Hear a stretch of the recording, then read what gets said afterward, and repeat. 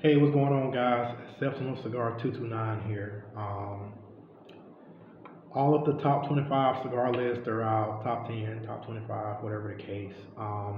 The big ones, typically is what a Cigar Aficionado, um, Cigar Journal, Cigar Snob, you got Cigar Dojo, several reviewer channels do theirs. So I comb through them as I get them in my email or I see people talking about it, I chime in and stuff.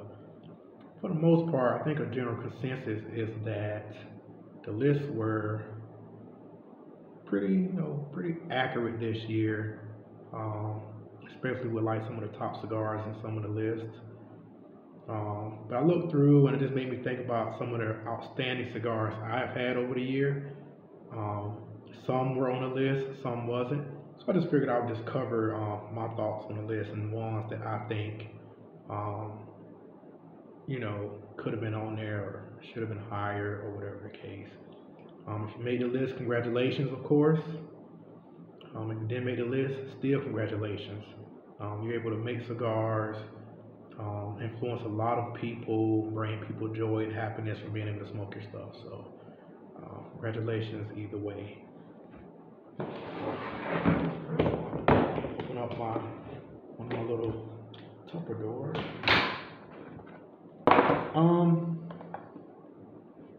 I'm gonna breeze through these, right? Like, if you want to look at like a deep description, obviously you can look it up online. I'm sure reviewers have talked about these cigars as well, but um, first one is gonna be the Crown Heads Series E.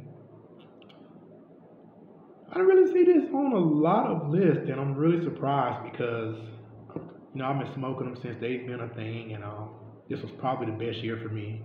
And I've seen a lot of people online smoking these cigars. So, real surprising.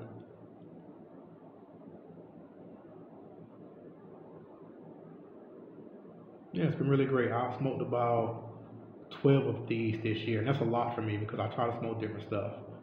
So,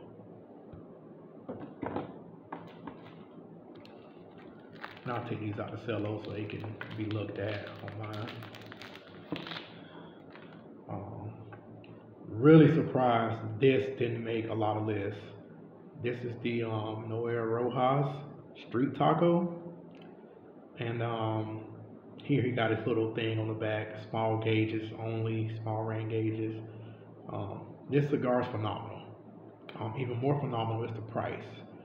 I've been finding these online for about $6 or $7. It's always a win. Really surprised this didn't make a lot of lists.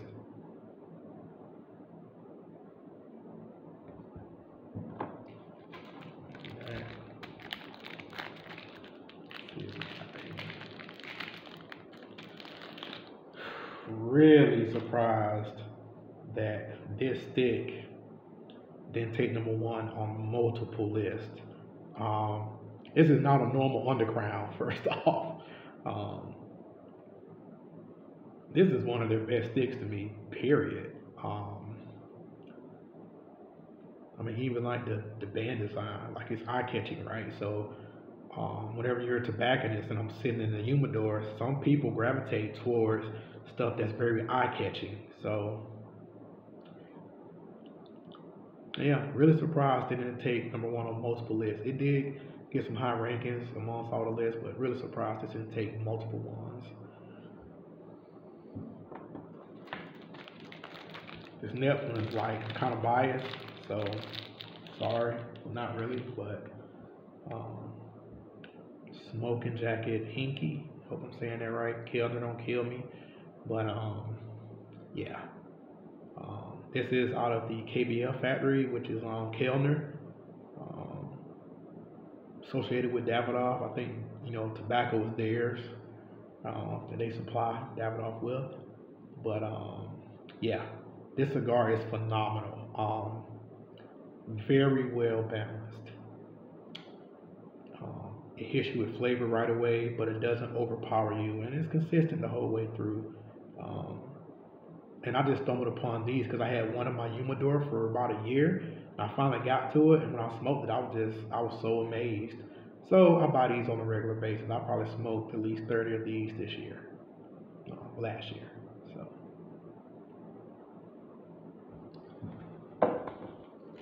another favorite of mine.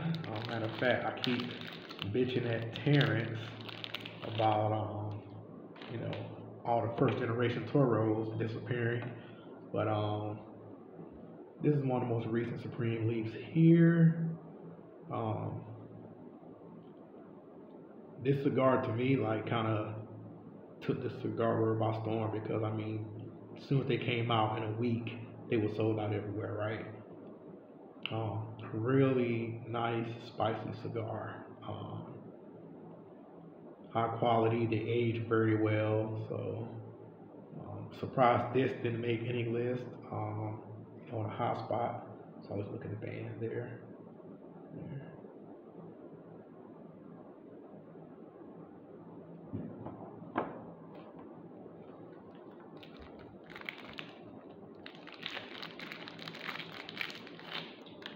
Oh, look at this, another crown heads. All right, so this is the Kappa special out of 4Kicks line. This cigar is a favorite for a lot of people, right? So looking through the list, I didn't really see it anywhere up there. Maybe I missed it. If I did, just let me know in the comments. But again, shout out to John Hubert.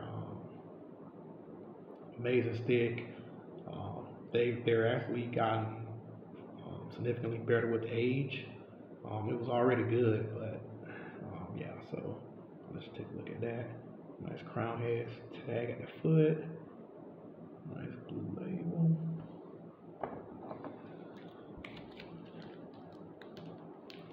I've been smoking a lot of these lately, mainly because they're more accessible to me now, because certain retailers are carrying them. So this is the War Witch by Black Star Line. The owner has done a phenomenal job getting this cigar to the forefront. Small batch recently got them in and it was sold out in like a week after posting. Everybody was grabbing up bundles and stuff. So really great Lancero. I haven't had any draw issues out of one I've had yet. Real flavorful the whole way through. Didn't have to relight. And the quality has been this way every single time I've smoked this cigar. So I may have smoked 3 in the past 2 weeks. And you know it's a lot for me for one cigar besides Fuente. So yeah, check them out. Black Star Line, the War Witch. Definitely a must try if you haven't had it yet. The last one that I can show you, I do have a couple that I just don't have. I think should make the list. The Southern Draw Manzanita. Veteran-owned brand, phenomenal stick. To me, this is their best stick. Like this is neck and neck with the Jacob's Ladder. Okay. Surprisingly, I think it should have been up there as far as the rankings.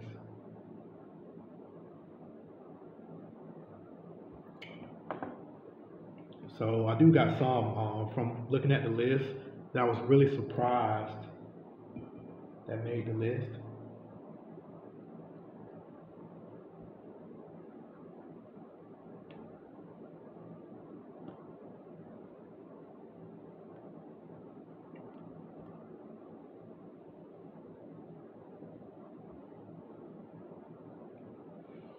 It's really good. Fuente, Rosado, favorite smoke of mine. One of the lists had a Curibari up there, and I just want to say that they are one of the most underrated brands. So I'm glad to see a Curibari made the list. A lot of their sticks are under $10. You get boxes for under $100. They're always quality. Never had any issues. I've been smoking them for years.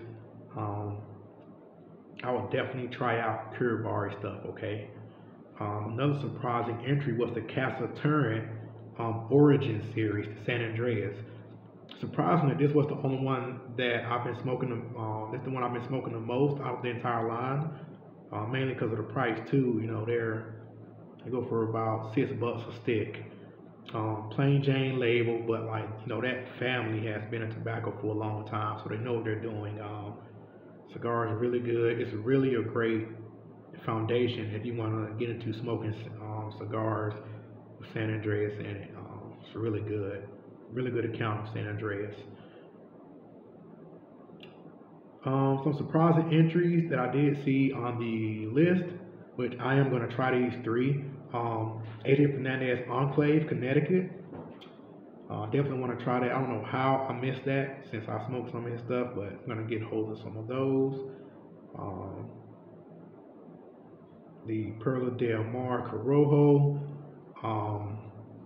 I've been smoking that stuff for a while. Obviously, the background of that family, so quality tobacco isn't a concern. The Corojo was really good too. I think it's the best one out that entire line. So, and then another surprising entry was the Compal. All right, so sorry. Maduro. Gonna order 5 of those and try those out as well. Real surprising that made the list. I've seen them around, just haven't seen a lot of people smoke them. So, well, yeah, those are the cigars that I think could have went higher or will be higher at some point in upcoming years. Some honorable mentions for sure.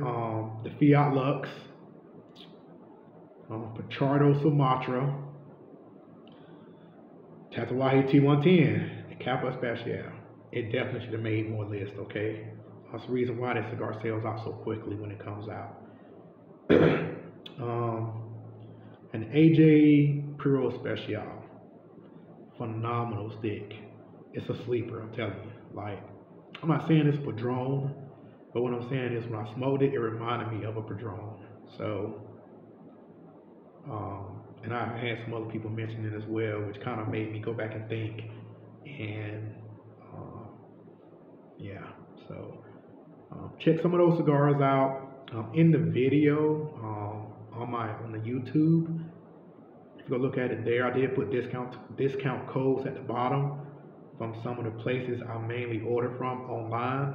If I'm going to a shop and get these, which I wholeheartedly believe, support your local shops.